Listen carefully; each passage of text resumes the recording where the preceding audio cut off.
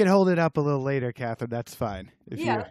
That's good. Either way. I got a resume behind me anyway, you know. Yeah. You guys, the visuals are there. The visuals are there. This week we are joined by Kathryn Troutman, and she is the author of 28 books on federal job seeking. She wrote the first book on the Federal Resume, the Federal Resume Guidebook in 1996 when the government went online with their job site, USAJOBS.gov, which I've applied to. Really struggle with, so I'm appreciative of her being here today to talk us through some stuff. She's the Federal Resume Guru, founder and president of the Resume Place, Inc., and I guess services the community of Baltimore, D.C., and kind of that general area, yeah? Yeah, D.C., Baltimore. That's right. Yep. Great. So we're having her on to kind of tell us all the things. So thank you for being on with us. I'm glad to be here. I'm glad to share any important tips that I can to help people get through USA Jobs, because I know it's difficult and the jobs are awesome. So let's talk. Yeah. Well, okay. How did you become the Federal Resume Guru? Like, what was that process? It was because of the book. You know, when you write the first book ever on a topic, you become a subject matter expert. So that year, when I wrote that book, I taught government agency, federal resume writing, current feds to help them get promoted. I taught 125 days that year because current federal employees had to convert from a long green 171 form to a resume. So that was big. And I created a format to do that, and it helped everybody. And it still does. I'm still teaching that same class to federal employees as well as to first timers. So they need some tips and formats to do it.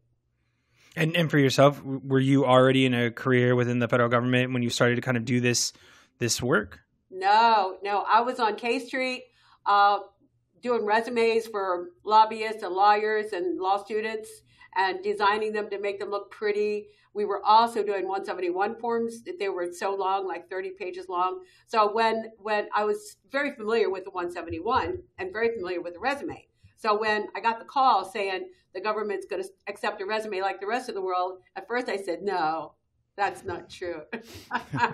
And then I said, wait a minute, if that's true, I could be the first person to write a book on it. So I was. So there.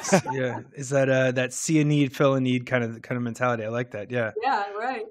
Well, then for those that don't know, or maybe those that aren't familiar with the service, I know definitely there's a way to, just get on the website and apply, but can you take us through like what's the difference of a federal resume between maybe one from the private sector?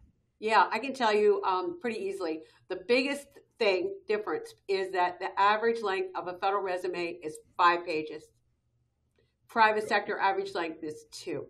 So there's a lot of difference in content and length. And the federal human resources people want to see more on paper about what you've done. They will not infer any skills or abilities that you have. If they're not on paper, then they don't exist. So that's why it's longer than private sector. Private sector people can just wing it, They like somebody, they're in. Lots of numbers, yeah. Yeah, Wait, right. so when you say they don't infer, meaning that if you have like a job title that we kind of, program manager, project manager, things like that, that's not enough. You need to make sure that you have in the details, like the specific responsibilities, things like that. Absolutely. You could say you're a project manager, but if you don't describe the project, the title of the project, the scope of the project, your role that you played in the project, your actions, the results, what you went through, the challenges, then the project is not there. You have to give details about project management. Or let's say you apply for a job as a program analyst and you do not have the word analyst in the resume. Mm-hmm. You're not going to get best qualified. You're not going to be eligible because that word analyst, and I've seen resumes like that all the time where they apply for a job and one important key word isn't even in the resume, and that's a deal breaker right there.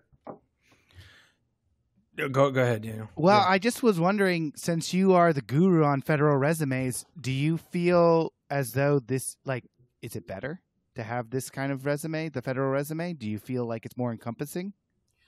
Well, yeah, for federal it is. It's a little too long for private sector. But if you were going to write both resumes, I would say that you should start with the federal resume first and, use my book and my samples to make it correct and give all the details and then back it down to 2 pages. because you'll have a better content. Because what we emphasize, the reason that we can make it 5 pages is that we add those project details to the resume. Or let's say you're a student and you just graduated with a bachelor's and master's. We would like you to put your capstone project description in, like 5 sentences, and the title of the project, the title of your thesis, and 5 sentences that describes it, and descriptions of other major team projects during school. Private sector people don't do that. But federal, you really want to spell it out and add those details. And then the same thing goes for an entry-level or mid-career person. People don't add accomplishments and details and projects in their resume. They just skip it. And then all that content is just missing, and HR won't see it. I guess I asked the wrong question. Why is it like this? Why do you need this all-encompassing resume that like spans 5 pages? Okay, because so the vacancy announcement will have a section called requirements, and then it will say specialized experience, and it will say you must show that you have 1 year specialized experience in 1, 2, 3, 4.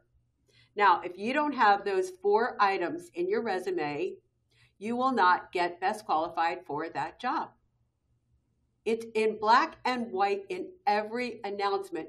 Requirements, specialized experience, and it lists it. It's usually a small paragraph too. It's not horrible. It's not bad. But why did the government decide to do this, I guess? Why did the federal government have you researched this that's going on? Like why is this so different from the private sector? Because there's a law called Merit Principles and Title V, and it's written that the resume in paper, black and white, must show the qualifications of the person in order for them to get best qualified. It's a rule. And if HR people don't see those words that match the announcement, you're done. You're out. And that's what people don't know. They don't know how serious it is that they match the resume to that little section called specialized experience. They don't know. So it's basically to try to make the process more objective, because you're really having to prove in the document itself your qualifications. It's not about these connections that come outside the space. No, you can have connections and that'll be awesome, but you still have to prove for HR to sign you off. You have to prove it in paper, and that's what makes it longer, is because you have to cover those things. And then sometimes it's more than like 4 items, sometimes it's 10 items that they want, because they include something called knowledge, skills, and abilities in the announcement sometimes, and you have to cover those as well. So the announcements tell you what they want. If you know how critical it is, a lot of people think in the announcement you have to cover all the duties and responsibilities. You don't really. You do have to cover specialized experience required. Look for that. Yeah. What about gaps? I think one of the interesting things we've had conversations with recently, especially as people are taking time for themselves and maybe have 3, 6 months, sometimes even a year if they've been furloughed. How do you recommend or work with folks to address that in the federal resume space? Well, it's really good news. If you have a 3 or 6 month gap, you just skip it and you put in the dates, the chronology that's real.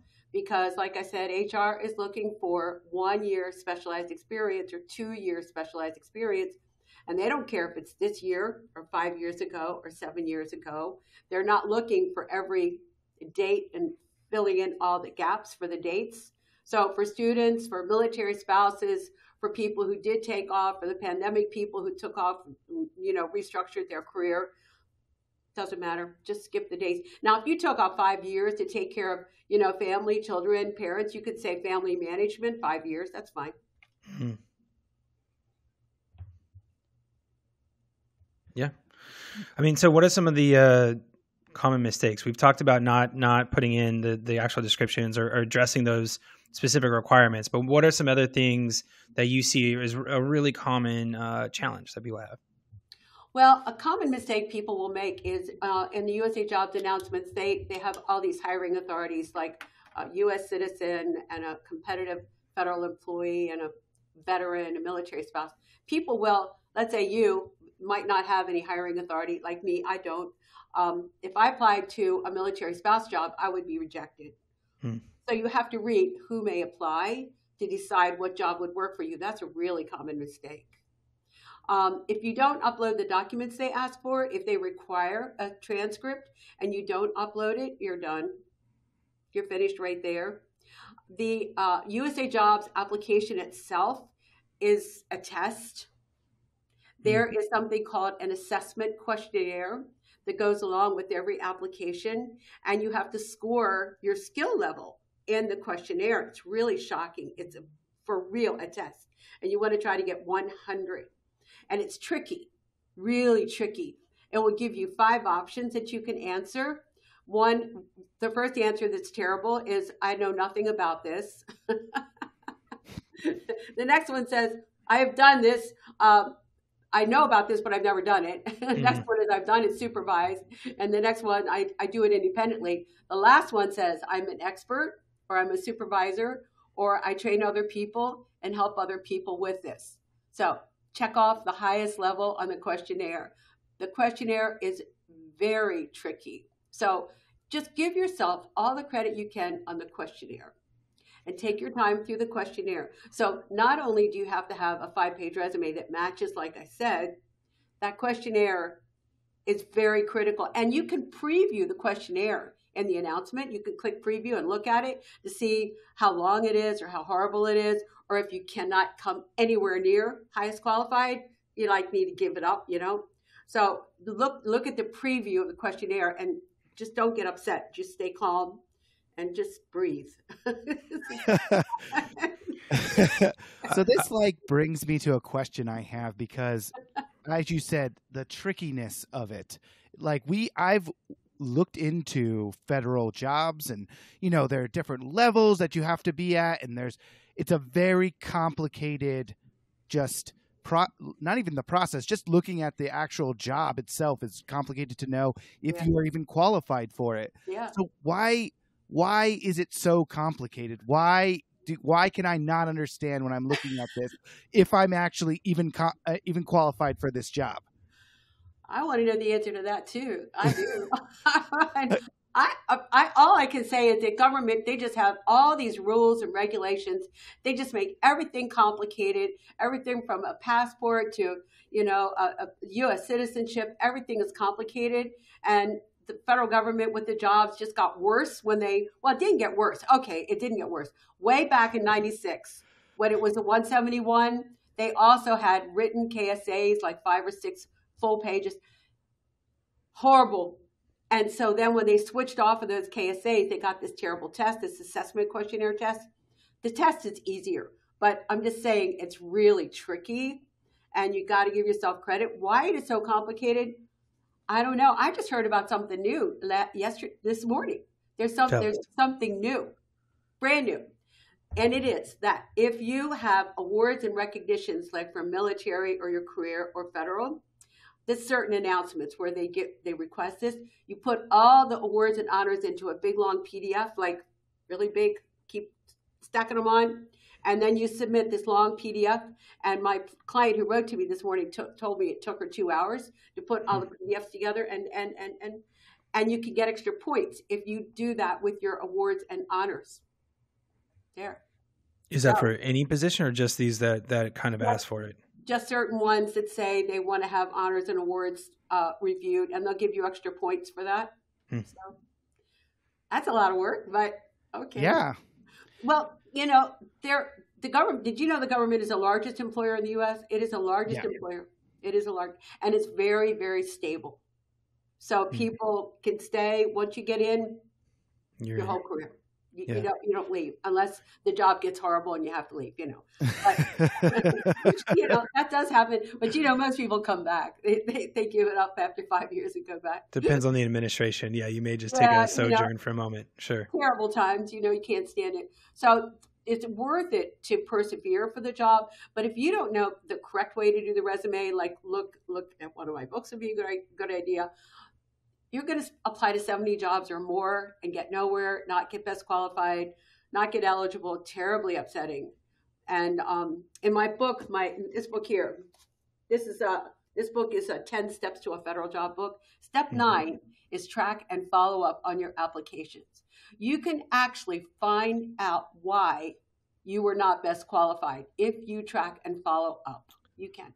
What kind of feedback do they give? Oh, they tell you that, well, they might tell you didn't submit documents, or they might tell you you did not show the 1-year specialized experience, or you did not show the correct coursework that was in the announcement. They're mistakes that people make. HR people will send you emails, or they will answer a phone call.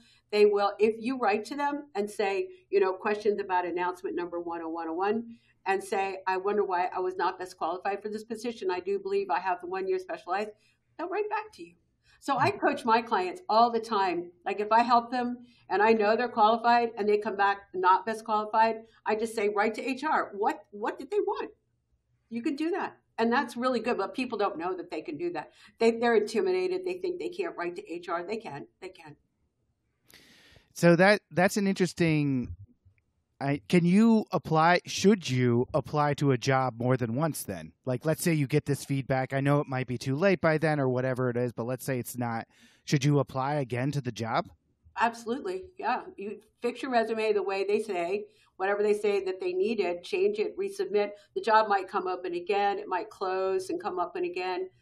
For sure. Yeah. Resubmit. So it feels like it's not necessarily like best qualified per se. Or I mean, there's plenty of people that are qualified. No, sorry, it's just more of like it's I think a reminder that it's not necessarily about your qualifications. Like you definitely could be very qualified for a role and never actually be interviewed for it or called, and that's partly because of the system that exists that you're having to get through. It could be the resume. It could be the resume does not show it clearly. The HR people actually read resumes. They don't do any artificial intelligence. So if you submit a resume that's really small type, and let's say the 1-year specialized experience is on page 2, good luck. That's not a good idea. It needs to be on page 1. If they read resumes with their eyes, so having that important education or experience on page 1 or 2 is really important. And another tip I'll say while we're talking is that if you're a recent graduate, you have a new degree, you should put it above work history, put education first, and then work history second. Now, if you use the builder, there's a builder inside the USA job system. If you use the builder, education comes at the end. So don't use it unless you have to.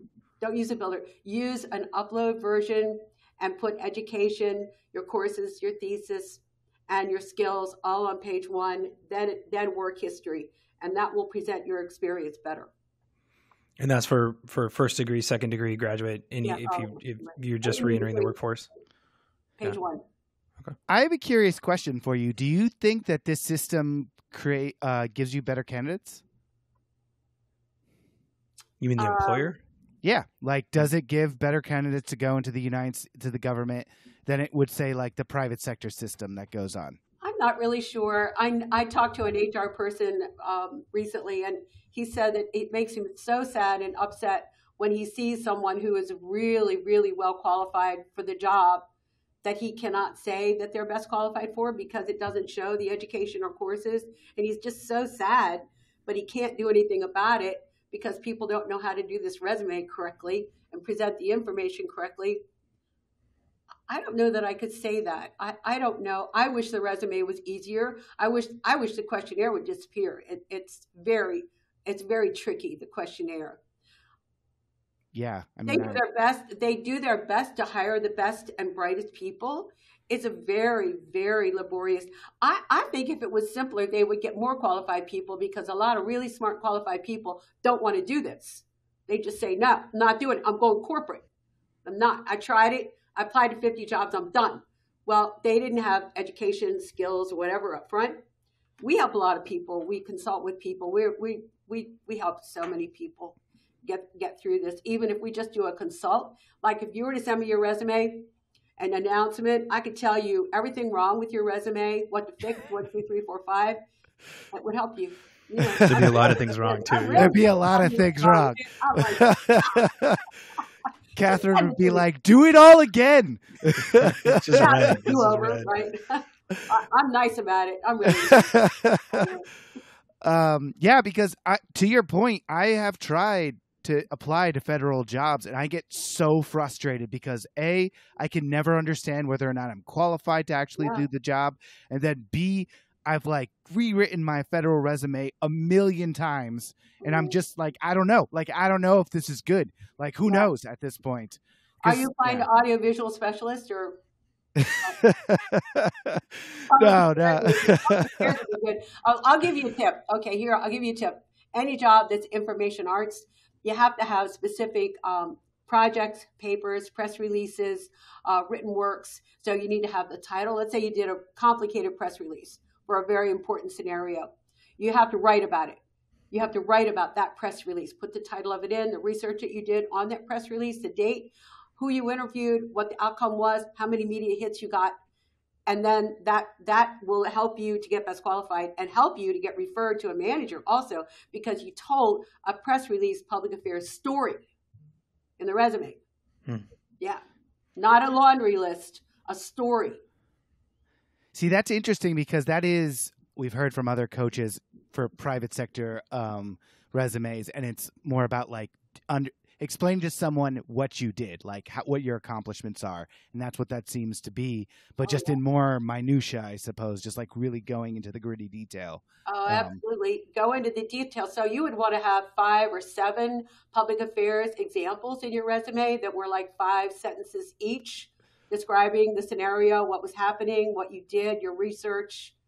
That's what we tell everybody. Have 5 to 7 accomplishments that are not one-liner. Don't give me just 8 words. I want 5 sentences.